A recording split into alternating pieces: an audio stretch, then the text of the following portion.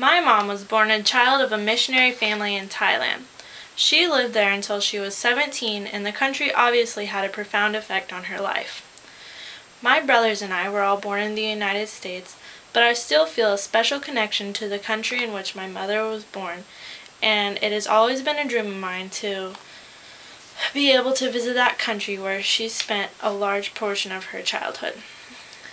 I am definitely not in the financial position where I could even think about affording a trip to Thailand in the near future, but it is never too early to learn about important cultural customs that would help me both fit in and not to offend anyone if I am ever able to go.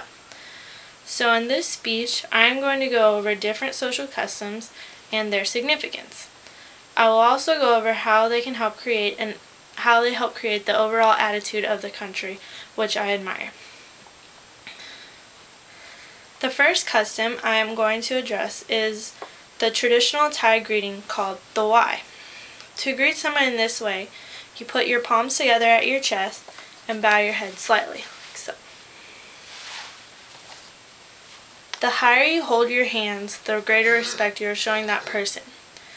Typically, the younger person will greet the older person first, since Thai culture does stress respect of your elders.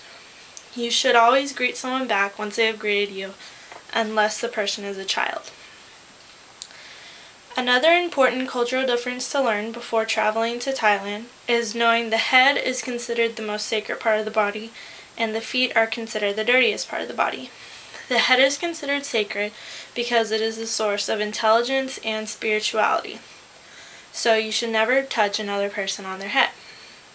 The feet are thought to be the dirtiest part of the body because they are always in contact with the ground. So you should never point your feet at someone, because that is extremely rude and can be considered the equivalent of giving someone the finger in the United States. You should always remove your shoes before entering a home or a temple, and when you sit on the ground, be sure to tuck your feet under your body. Respect is hugely important in the Thai culture and is what many of their social traditions are based around. The concept of keeping face is important in everyday social situations.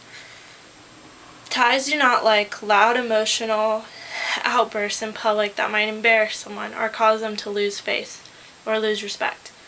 It is taken very seriously there. Well, you might assume from all the talk of respect that the Thai culture is very stern and uptight, and it's actually quite the opposite. Thailand is nicknamed the land of smiles because people seem to be able to smile through any situation. This doesn't mean that they don't take things seriously, but they do put a lot of emphasis on enjoying life and not letting the little frustrations of life upset them. There is a saying in Thailand called Mai Pin Rai, which basically means never mind or it is nothing. So whenever they're in a frustrating situation, instead of getting angry, they say those 3 words and they choose to find a solution to the problem. This also goes back to the issue of losing face, because it would be very looked down upon socially if they did have those emotional outbursts, and it would cause them to lose respect. These attitudes are deeply embedded in the Thai culture, and they create a laid-back atmosphere throughout the entire country that travelers find is hard to leave. So I have gone over 3 very important social customs that will help a traveler be able to fit in and not embarrass themselves if they ever do visit Thailand. I have also made you a little bit more familiar with the overall attitude of the country so that you would know what to do or what to expect if you ever do visit the country. Thai people create a very friendly and positive environment with their attitudes and stress on respect that I would love to experience firsthand someday.